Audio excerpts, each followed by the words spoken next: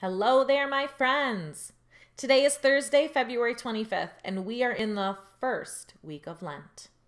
Let's pray before we begin. Dear God, St. Luke's is a family. Help us to learn together, to worship together, to share together, to play together, to pray together, and to come together to learn about you. Help us to hear your words and lessons so they may guide us throughout our lives. Help us also to reach out to everyone with this St. Luke's family love. Amen. Today, we're talking about olive trees. Did you know olives grew on trees? Our scripture today is Luke 22, 39 through 40. Let's take a quick pause and go find it in our Bibles.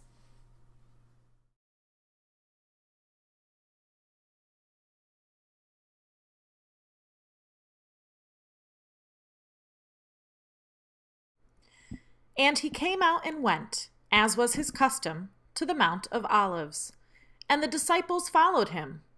And when he came to the place, he said to them, "Pray that you may not enter into temptation."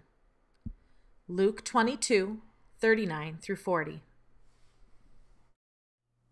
So, olive trees.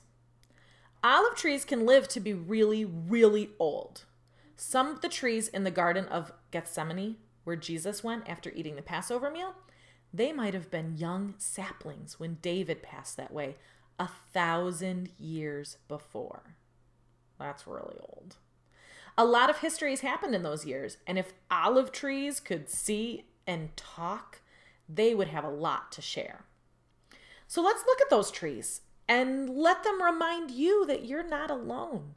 For hundreds of years, for thousands of years, people like us have been learning about Jesus' suffering. Trees can't talk, but people can. It's great to hear stories from the past. Have you ever asked your grown-up if they have a story from when they were little? Or what about your grown-up's grown-up? Have you heard their stories too? Do you think those stories could help us in the future? What about your stories? Will you tell your stories to your children or your nieces or your nephews or grandchildren or just other kids someday? What kinds of stories do you have to share? I think you've got some good ones now about the pandemic and COVID and how we're doing all of this stuff online. That's kind of cool. So it's good to listen, like when your grown-ups talk or when Father Ken talks, and share it. Our time is up for today. Let's end with a prayer.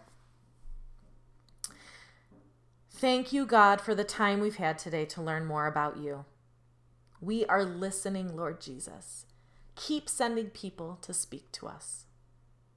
May you bless each and every one of us and let your hand of protection be on us throughout the rest of the day. Inspire us as we finish our digital gathering today to love and serve you always. In Jesus' name, amen. I hope you have a wonderful day. I can't wait to see you again tomorrow.